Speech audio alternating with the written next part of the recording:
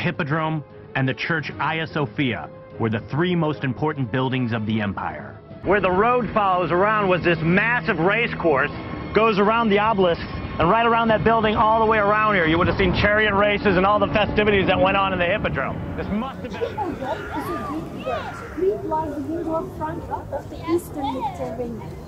Hippo means horse, just like hippopotamus, river horse. Dromos means trek of the horses. This was where the chariot races took place. Chariot racing was the most popular sports game in Roman Constantinople.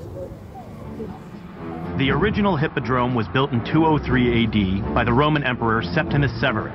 But in 324 AD, Emperor Constantine began to add his own layer by expanding the original structure to rival Circus Maximus in Rome. He added more seats, enough to fit 100,000 cheering spectators, an arena the size of 5.5 football fields. He decorated the center spina, or median, with monuments brought in from regions throughout the empire.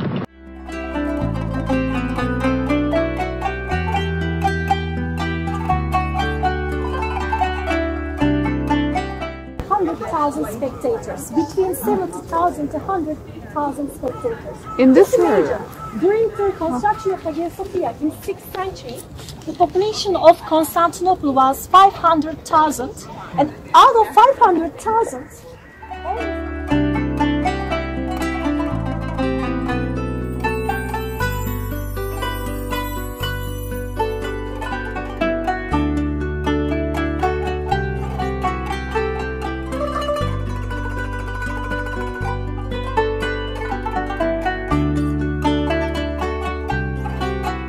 the palatial complex Constantine built here when he relocated his capital was called the Great Palace and stretched for approximately 860,000 square feet. That's larger than 15 football fields. The palace compound began at the Sea of Marmara and continued all the way to the Hippodrome, off limits to the public. That meant almost every building or shop for 30 blocks sat on top of a part of the substructure of the palace. There could be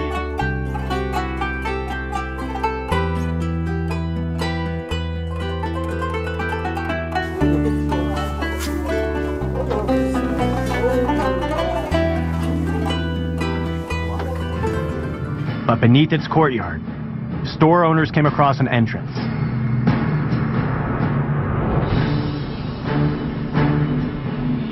One wheelbarrow at a time, they began removing the dirt, until they had exposed 5 vaulted chambers, believed to be part of the substructure of Constantine's lost Great Palace.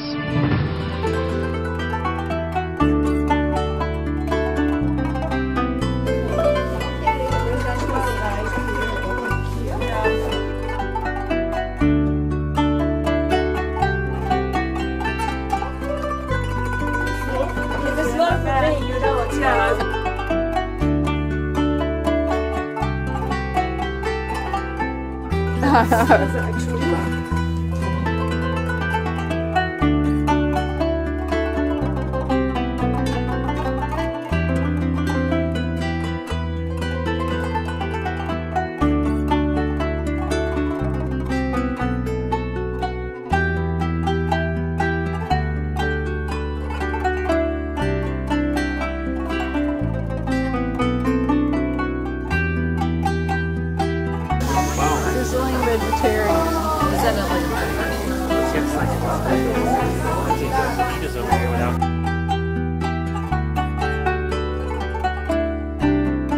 27 centuries, 3 empires, 1 historic peninsula. The ground is saturated, and the tiniest opening, even a hole in a basement, might be an entrance into one of the many unexplored layers of the underworld of Istanbul.